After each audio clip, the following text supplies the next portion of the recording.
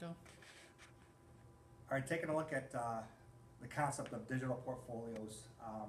When I first thought about changing my assessments over to portfolios instead of objective tests or essay tests, we're sitting at a PD at the start of the school year this year at Churchill, and there was a principal from a New Jersey high school that talked about digital magazines that he required his staff to have their students produce for their finals rather than test.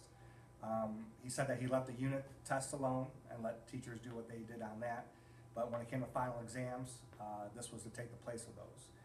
And the one thing that he said that stood out to me was, how, as teachers, do we know students know the material? Because on an objective test, they could guess on an answer for a specific topic. So he wanted something more in-depth, more student-created, that allowed us to understand better if students understood the knowledge or not. My concerns going into it was definitely a lack of technology knowledge, but this is where Mrs. Morrison stepped in and kind of held my hand and guided me through that, to where the kids will learn on their own in terms of the tech stuff. I was there to support the concepts historically, but the tech itself, it was with her guidance and with students being able to have options in terms of tools that they could use, that kind of lessened my anxiety, and as we moved forward, things went well.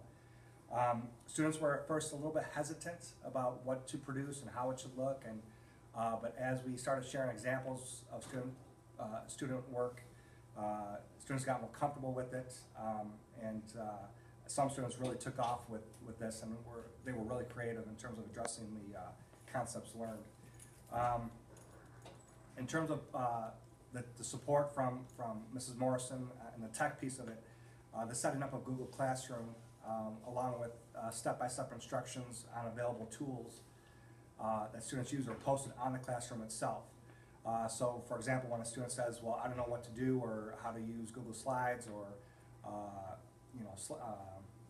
poster or Google Draw for digital poster boards, I would direct students to go to the stream and to look at the videos and the instructions that Mrs. Morrison provided, and students were comfortable once they went through those step-by-step instructions. It's made my life easier because I think giving the kids options for the digital portfolios in terms of what tools they could use and how they're going to answer the question increased motivation.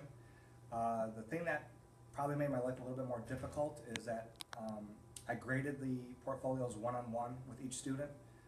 So it was some time consuming, but I think it's time well spent. Because right then and there I could ask them questions about the portfolio. Did they know the content?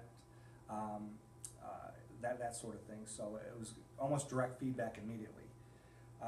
In terms of what I would do different, as we learn the digital portfolios through the year in terms of what we should be providing, is definitely more detailed key terms on concepts that should be included within the portfolio.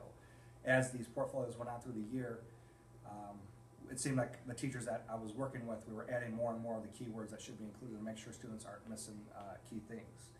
And would I do it again? Absolutely. As Mrs. Morrison probably showed you some examples, some of the kids just did a fantastic job and just blew me out of the water in terms of what they produced, and when you watch these digital portfolios, whether it's a slideshow, a poster board, or a video, the questions you got to ask yourself is, do the students know the material? And I think the answer is definitely yes.